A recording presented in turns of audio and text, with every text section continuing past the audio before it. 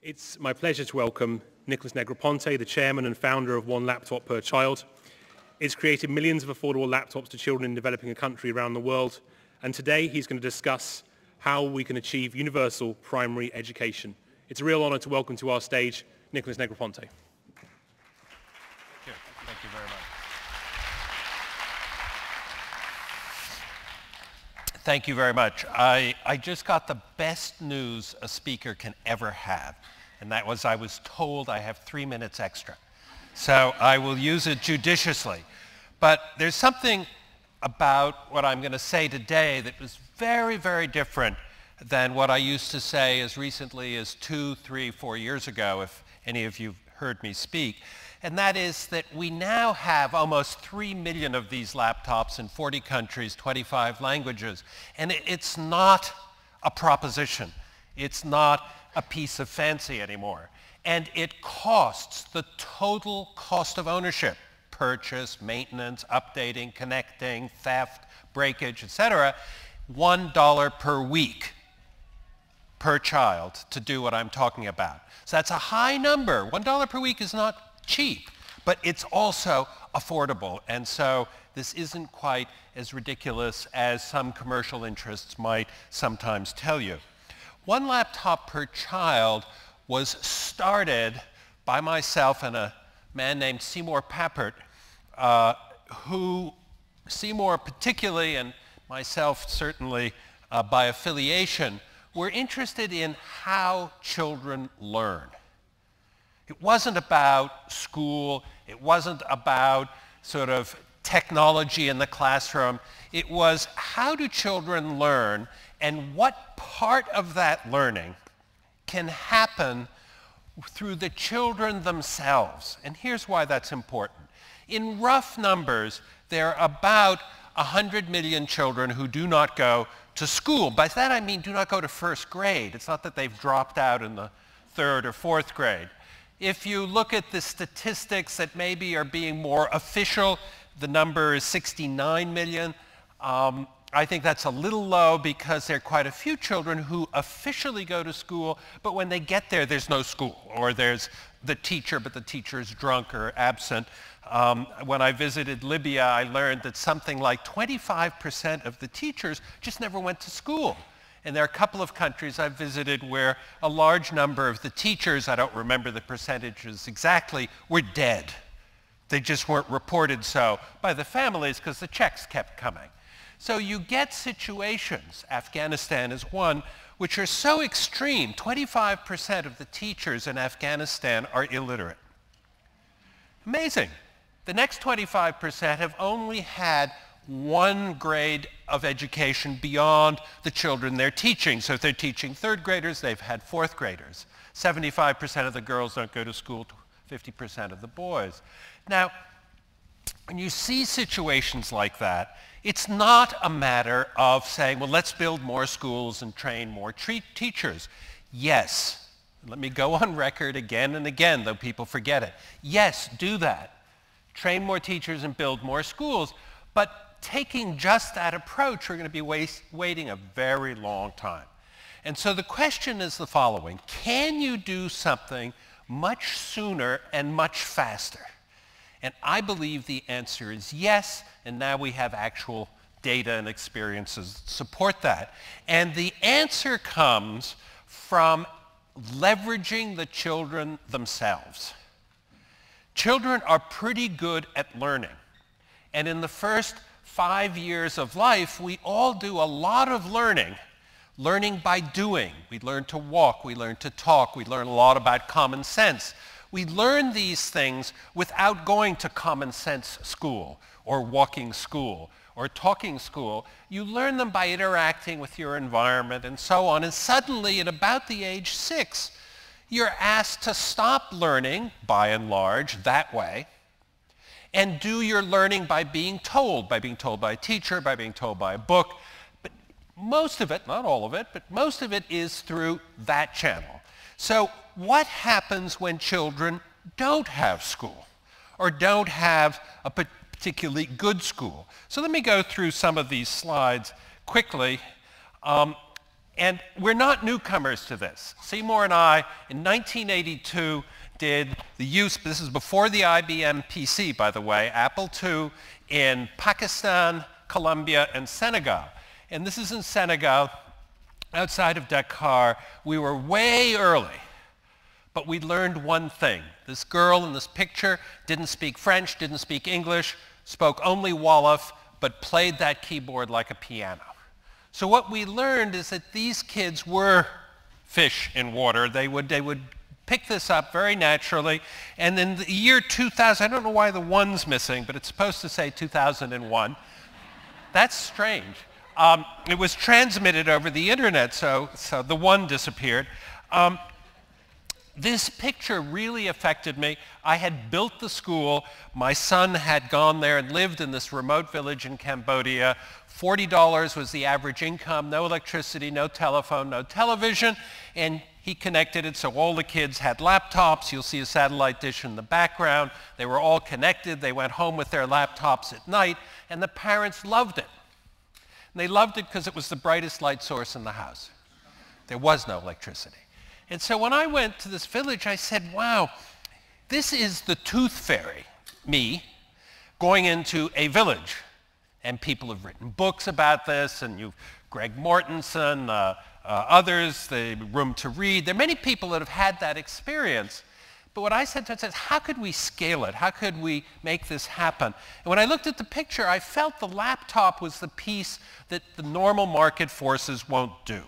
And for people who are in the audience, who are considering being what are now called social entrepreneurs, I'll tell you the question I ask every morning when I wake up. Will normal market forces do what I'm doing?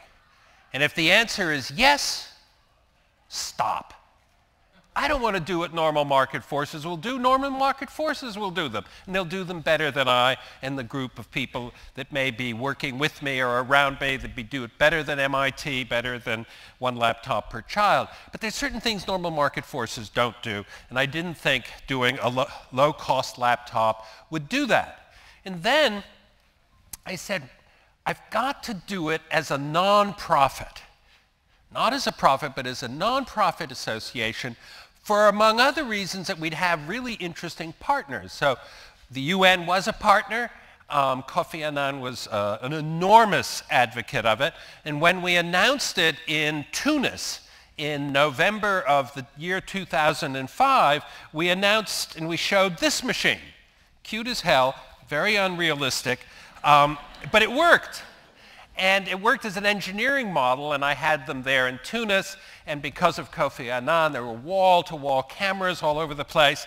And as we're doing this, the voice comes out from the rear of the room and says, Kofi Annan and Nicholas Negroponte, crank your laptops. So we close our laptops, we move it to the edge of the table, and I'm cranking mine, he's cranking his. And as he's cranking his, the handle falls off in his hand. He is such a cool cucumber, he doesn't look down. He just keeps moving his hand while they sort of thing. I don't think anybody saw it, but it was a wonderful way to get started. What we ended up doing was different. I'll show it to you for those of you who haven't seen it.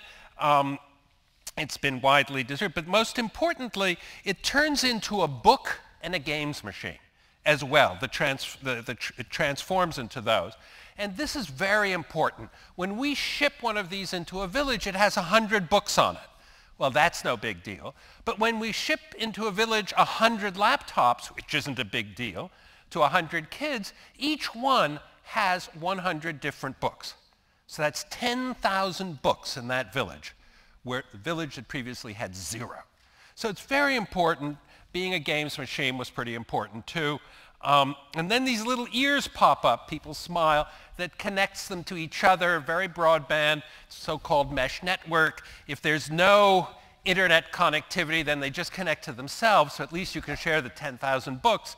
But if one of them's connected, and we usually have that be the case, then all the others are connected. So that's pretty important. And we started very differently than we ended up. These are the stats, depends what you count as being a country. We started thinking that we would go to 6 countries: Thailand, Pakistan, Nigeria, Libya, Brazil, and Argentina. Pretty nicely geo-heterogeneous split, and you had sort of a little bit of everything in those 6 countries. And in each of those 6 countries, there is somewhere a picture of Nicholas hugging the head of state. It's one of me and Gaddafi and Lula and Kirchner and Musharraf and Shinawatra and Obasanjo, all saying, "We will do every child in our country." Well, that's not a purchase order, but it certainly got the Taiwanese, who were designing it along with MIT and one laptop per child, motivated enough to build the laptop. But then when it came time to do it, it was clear that those 6 giants weren't going to really do it, and other countries came along. This is Peru, and all you need to do is look at that young girl's face. She's going to grow up differently. The concentration and so on. So Peru, Uruguay, and Rwanda were the 3 countries that stepped forward and said, "We will do it. One laptop per child, every child in the country." And Uruguay completed that a year and a half ago. Every single child in Uruguay has a laptop from the age of 5 to 15, completely connected.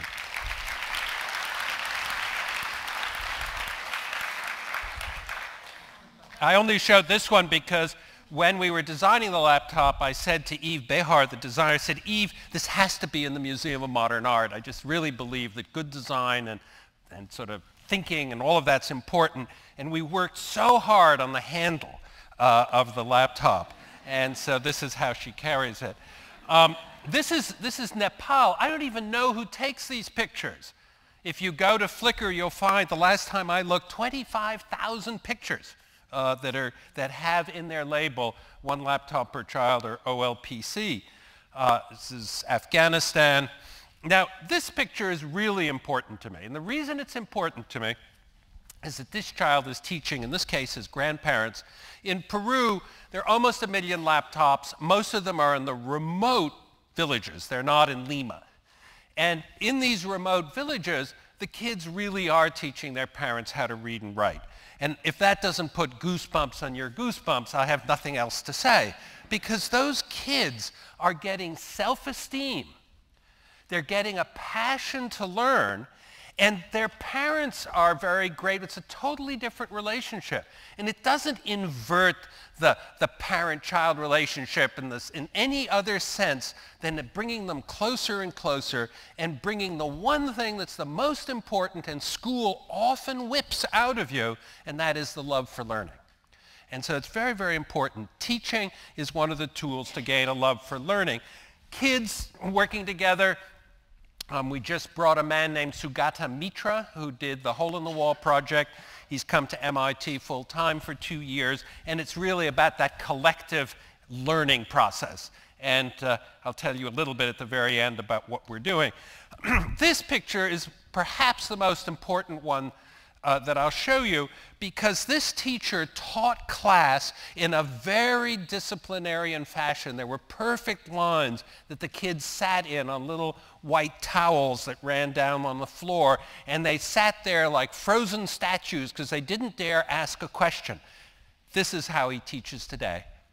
The kids run to class. The parents hang in the windows. And I met him actually, and he said, I've never had so much fun teaching. That it just completely changed, and that's the key to something like one laptop per child. So what are we doing now? Well, like everybody else, we're building a tablet.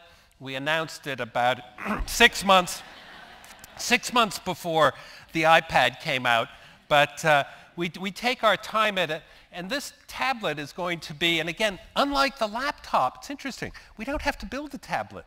We just have to threaten to build the tablet and sort of have the whole assembly line up and running, because it'll cost, and its bill of materials will be under $100. But it has some other properties. When you open it up, the cover is a solar panel. You just let it out in the sun while you're indoors, and there's a battery in the cover that when you put it back on, it charges. And that's very important because there is no electricity in many of these villages. And yes, it should be put in. And yes, as Ted Turner said, of course it's a human right almost to have electricity. But when there isn't, and these schools aren't connected, that's absolutely critical. And so that's the laptop story. So let me tell you what we're doing right now.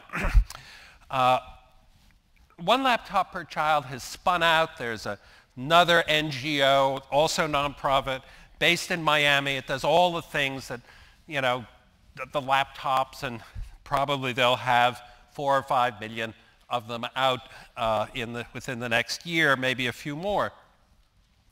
What we've done is we've gone back and we've said, what is key to self-learning? What is the key that sort of the basic step? The basic step is very simple. The basic step is learning to read. If you learn to read, you can read to learn. There's a real cusp at that point. For those of you who have children or grandchildren or nephews or whatever, you'll know that that's around the first or second or latest third grade. It's in that area. The human brain, which has evolved for 1 million years, evolved so that we can walk, we can talk, we can do things quite naturally. Reading is only 3,000 years old. It's relatively new. So you have to learn it. And if you can learn it, then you can do a lot of other things. So here's the question. Can a child learn to read on his or her own? And the answer, which I don't have because we have to run an experiment, this is a real experiment. Nicholas is going to be scientific for the first time in his life. We're going to do this with control groups. We're going to do it. We take all our biggest critics, because we get criticized a lot, take all our biggest critics and have them help us design the tests. And we're effectively going to drop tablets out of helicopters into villages that have nothing, no literacy, no electricity, no something, and we'll go back a year later and see if they can read. Now, the reason this actually makes more sense than it sounds is that how did you learn to read? Well, I assume that most people in this room are relatively privileged, at least to the point that your parents might have read you a book at night.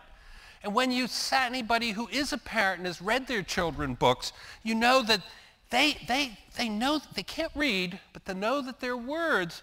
How many of you had an experience where the child reads you the book? They've just memorized it, of course. They're not reading it, but they've memorized every word, right down to the page flips. So you flip the page and they say the words. Then you try and cheat because you're in a hurry, and you switch 2 pages. Ha ha ha. Yeah, you know, don't get, immediately they say, oh, no, you skipped a page. Well, so that isn't learning to read, but it's an awareness. Tablets can do that. You can drop these things that have thousands of children's stories that just read themselves to the kid. Then you got phonetics, you've got other things, but I believe, invite me back in a year or two, I believe that we can prove the answer is yes, and in that case, those 70 million kids, at a minimum, could learn to read. Thank you very much.